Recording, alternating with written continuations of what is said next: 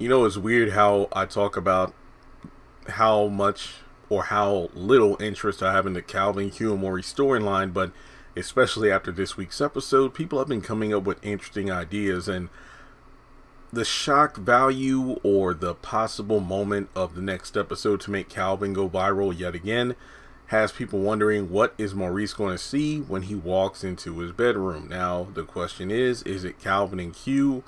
Most likely, but at the same time, you know, these episode synopsis and trailers can be quite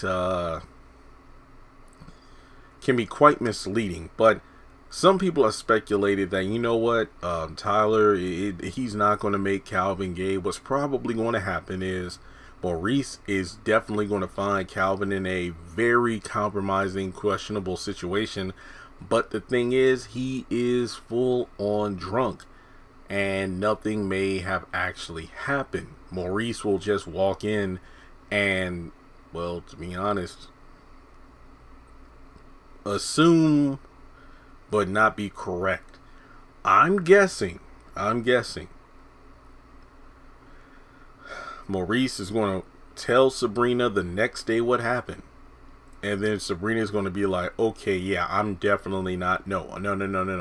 I'm going to focus on bio. Whether or not she tells Maurice about him being a prince, we'll just have to wait and see.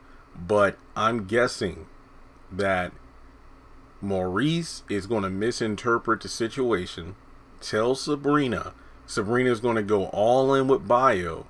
And then Calvin, once he gets his senses together, figures out what's going on. Like, wait, what's going on? You know, he tries to talk to or call to Sabrina like he wasn't the one acting like he had an attitude the last time they spoke. And then he's going to be wondering why she's acting so funny towards him. And then as a result, it's like, oh, here we go again. Sabrina allowing somebody else to think for her, when in reality, it's like, look, Sabrina, move on. Just let it go.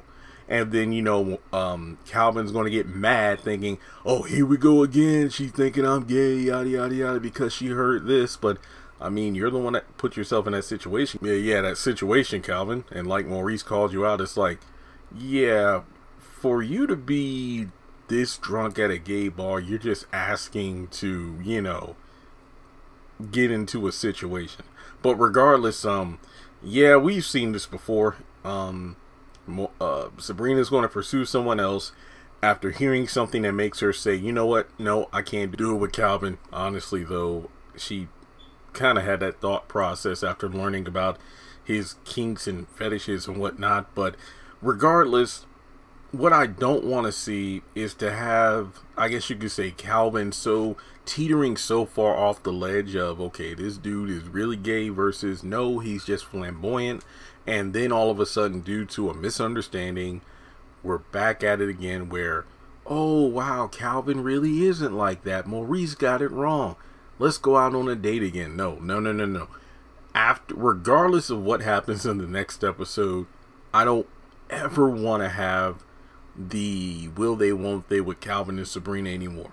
I'd rather watch more Andy and Gary than the ridiculousness of trying to justify why there will be a Calvin and Sabrina dynamic going on. I think what was it, the TV Line article said it best. You know, no straight man would put themselves in such a situation, whether it's getting, you know, nearly passed out drunk in a gay bar, or being in the situation that Calvin was in with Q at the end of the episode. So let me know your thoughts. Do you think Calvin is actually going to be in a situation where he's actually not doing anything? Maurice just tells Sabrina, look, he was in my bed with Q and a vibrator and all this stuff. I don't know. But yeah, I'm just over and done with it. Over and out. That's it. So like and subscribe. Let me know what you think of that theory.